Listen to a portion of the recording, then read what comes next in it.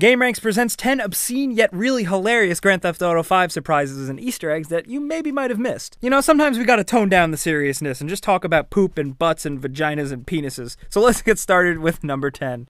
This is a perfect example of Rockstar Games' attention to detail. Up in the Vinewood Hills, somewhere near Franklin's house, you can find a pool with some garden gnomes, and one of them is showing his ass. I guess that was a deleted scene from Romeo and Juliet.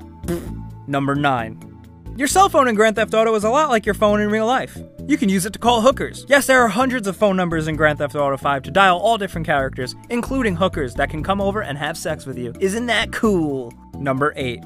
Out by the beach boardwalk, there's a store called Cream Pies. I don't really have a joke for that, that's just gross. Number 7. To the far west side of the Vinewood Hills, you can actually find a replica of the Playboy Mansion. Yes, this in-game representation isn't official, but it features all the things that the Playboy Mansion is famous for. Lavish decorations, a cool pool and a grotto, and naked girls everywhere. And sometimes if you go at night, there's even parties going on. There is just so much to see and do in this game, including boobs. Number 6.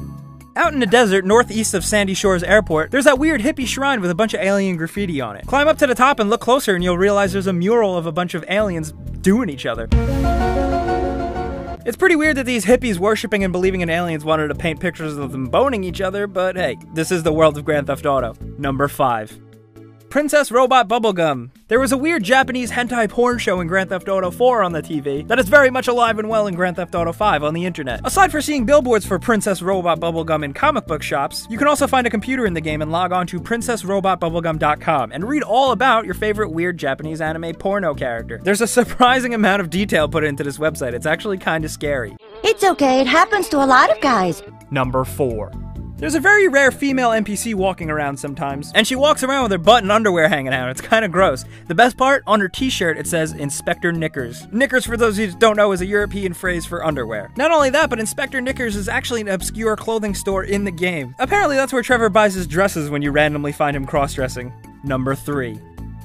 A hidden Mickey is when you find 3 circles that happen to form the shape of Mickey Mouse's head somewhere in the world. In the world of Grand Theft Auto, there's hidden dicks. Yes, there's one in Vinewood with a tire shop forming 2 balls. If you position your character in the camera right, there's a tower behind it, and surprise, it makes it look like a wiener. Number 2. Life Invader is Grand Theft Auto 5's version of Facebook and Apple. There's a commercial in the game that advertises a tablet that you could kind of like put on your dick or something, and it references people docking their penises together, and it's really funny. I can't even, what am I doing? Live it the way you want. Number 1. Playing GTA 5 single player as Michael is full of awkward moments. But no moment is more awkward than the random time you can walk in on your wife playing with herself.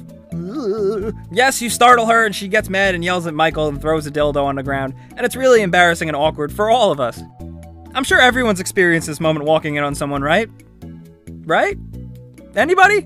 So those were 10 dirty, kind of weird, funny, obscene Easter eggs in Grand Theft Auto 5. I don't even know what to do with myself anymore. I don't have any brain cells left. But what you guys can do if you had a good time is like this video, because it really helps us out. If you're new, subscribing is even better, because we do videos like this, and we do some giveaways. But thanks for watching, and we'll see you guys next time.